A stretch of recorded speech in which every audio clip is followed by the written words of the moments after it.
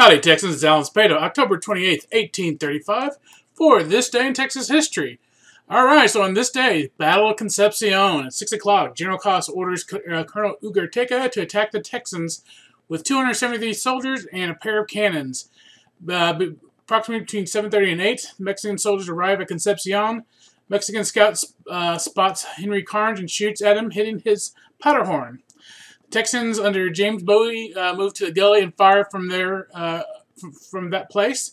The gully where the Texans were at was in the middle of the trees. The Mexican army then surrounds the Texans and started firing their cannons. The cannon shots did no damage, but did knock pecans off the trees, giving the army something to eat during the battle. So imagine this: battle's going on, it's knocking pecans down, and the Texans, while they're being pinned down, are eating the pecans. That's grace under pressure. Mexican guns had a range of 70 yards because they didn't have rifling. They were muskets, and were facing the Texans, whose guns had a range of 200 yards. They had rifles, a lot more accurate.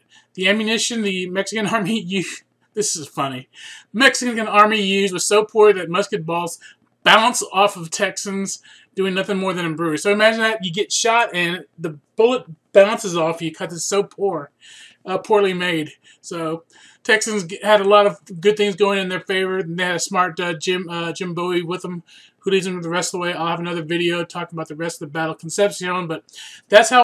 Also on this date, the battle report, Jim Bowie and Fanniston to Stephen F. Austin. Austin reports of the Battle of Concepcion to the convention, so a lot of letters going back and forth. Austin to Rusk. He has sent 2 guides to bring him to where Austin is. Austin sends out an order on discipline. Prompt obedience to orders and strict discipline are necessary, and any officer who disobeys orders will be arrested and held till a court-martial.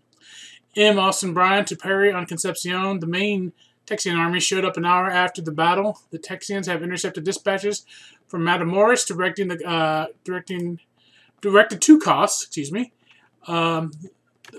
Cost stating that money and troops were scarce. The Texians have 4 prisoners. So a lot of good stuff was gotten from there. They had prisoners. They had all their little plans and notes. So a lot of good things came out of the battle. Geo Huff and Spencer H. Jack to the council, calling Sam Houston a traitor who desires the defeat of Texian army. And here we go with the back and forth between the various Texian groups that did not get it together until after the fall of the Alamo. It would be a big, huge pain the entire time. Historian J.R. Edmondson describes Concepcion as the first major engagement of the Texas Revolution. Between the Tejanos recruited by Juan Seguin and Placido Benavides, the total number of Tejanos who fought at Concepcion with Bowie or the main army was counted as being around 70. Quite a few men who fought and died at the Battle of the Alamo were in this battle, including James Bowie, William Barrett Travis, Damaso Jimenez, William Skurlock, Benjamin Franklin Highsmith, and several more of the Tejanos under Seguin.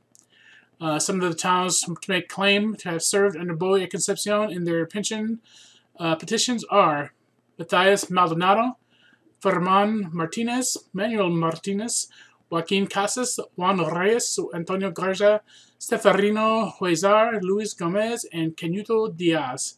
These were mainly men under Placido Benavides. There is no complete roll for the men who fought at the Battle of Concepcion. All right, this has been Alan Spada for This Day in Texas History.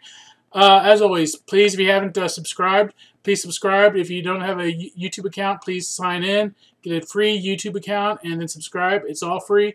It helps the site. Thank you very much, and I'll see you tomorrow with This Day in Texas History for October 29th. Good night.